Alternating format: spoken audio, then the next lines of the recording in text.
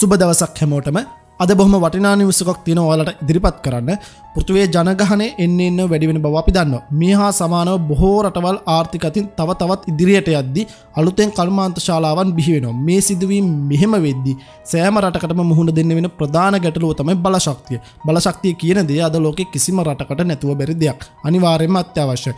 මොකද පොසිල ඉන්ධන තව අවුරුදු 100ක් 200ක් පමණ යද්දී සම්පූර්ණයෙන්ම නැති වෙන තත්ත්වයටපත් වෙනවා. මෙවන ඉල්ලුමත් තවදුරටත් වැඩි වුණොත්.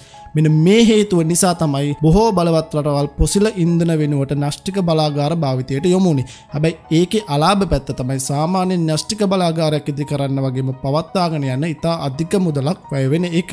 කොමරි මෙන්න මේ ආකාරයේ ප්‍රශ්න මතුවෙද්දී විශාල මුදලක් වැය නොවන වඩාත් ලාභදායී හා පහසු වැඩි බලයක් සහිත විකල්ප බලශක්තිය ලබා ගැනීමේ ක්‍රමවේදය සකස් කරන්න මේ වෙන විට ලෝකේ පුරාවිද්‍යාඥයන් විසින් වෙහෙසෙනවා.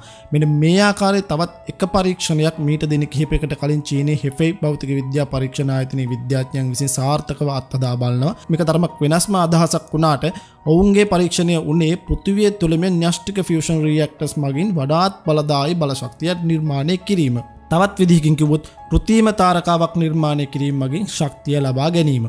මේ අනුව විද්‍යාඥයන්ට හැකි වෙලා තියෙන මේ කෘත්‍රිම තාරකාව තප්පර 102ක් දක්වා ක්‍රියාත්මක කරලා තියෙන සෙල්සියස් අංශක මිලියන 49ක් පහුවෙන්න කලින් මේ අධික උෂ්ණත්වය ගත්තොත් ඒක අපේ සූර්යාගේ මධ්‍ය උෂ්ණත්වය වගේ 3 ගුණයක් තරම්. ඒතකොට අපේ පෘථිවියේ මධ්‍ය උෂ්ණත්වය වගේ 8600ක තරම් ගුණයක්. හැබැයි විද්‍යාඥයන්ට සිද්ධ වුණා මේ මිලියන 49ක උෂ්ණත්වයට ළඟා වෙද්දිම මේ පද්ධතිය ක්‍රියා විරහිත කරන්න. මොකද එහෙම නොවුණා නම් න්‍යෂ්ටික ෆියුෂන් එක සහිත කාමරයේම උණු වෙන්න තිබ්බ අධික උෂ්ණත්වයේ හින්දා. කොමනමුත් මේ පරීක්ෂණයට පාදක වුණු තොකමැක් ව්‍යාපෘතිය අද ඊයේ ආරම්භ වුණ දෙයක් නෙවෙයි.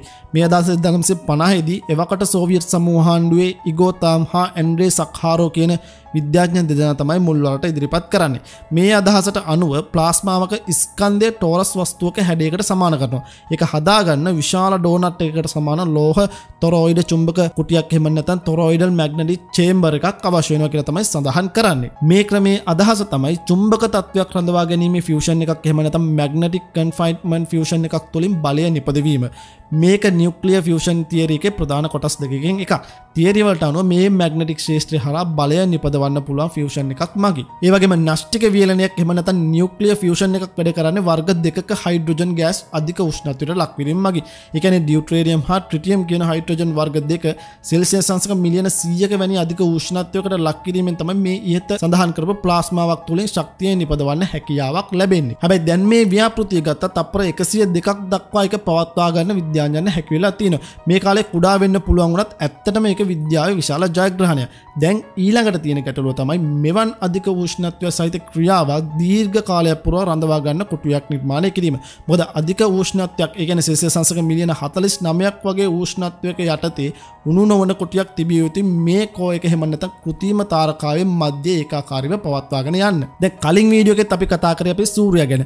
අපේ තාක්ෂණය තවත් දියුණු නම් බලශක්තිය අර්බුදයට හොඳම විසඳුම තමයි අපේ සූර්යයා. මොකද සූර්යයා කියන්නේ එක තප්පරයකට ගැනිය නොහැකි ප්‍රමාණයේ අතිවිශාල ශක්තියක් උදාහරණ ස්වාභාවික තාරකාවක්.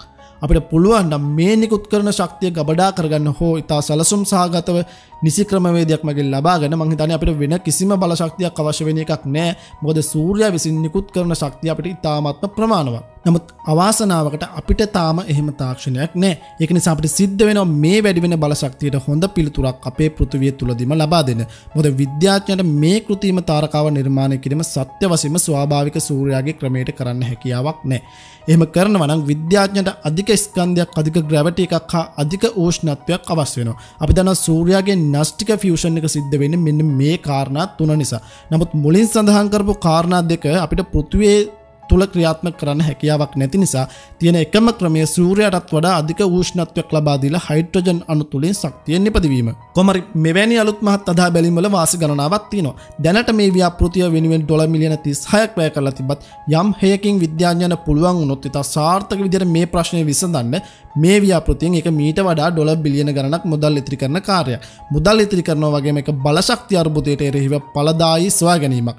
මොකද නියුක්ලියර් ෆියුෂන් රියැක්ටර් භාවිතෙන් කිසිම කීටනාශක අපද්‍රව්‍යයක් නිපද වෙන්නේ නැහැ. ඒ වගේම කාබන් වලින් නිදහස් ශක්තිය ලබා ගන්න හැකියාවක් ලැබෙනවා. මීට අමතරව වැදගත්ම වාසිය තමයි මේ රියැක්ටර්ස් වලින් භාවිත කරන 1 කිලෝග්‍රෑම් එකක ඉන්ධන වලින් පොසිල ඉන්ධන කිලෝග්‍රෑම් මිලියන 100ක ශක්තියක් නිපදවන්න පුළුවන්. මේ කෘත්‍රිම තාරකාව ක්‍රියාත්මක වන කාල සීමාව තප්පර 102ක් සුළු කාලයක් වුණත් ඇත්තට මේක විද්‍යාත්මක අතින් විශාල පියවරක් ඉදිරියට තැබීම. සමහර විට නුදුරු අනාගතයේදීම මේ ව්‍යාපෘතිය සැබෑ වෙන ආකාරය අපිට දැක ගන්නට ලැබේවි.